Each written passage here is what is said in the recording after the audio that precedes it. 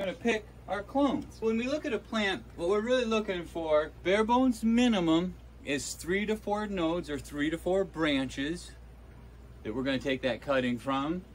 Newer growth are gonna root faster than some of the older growth.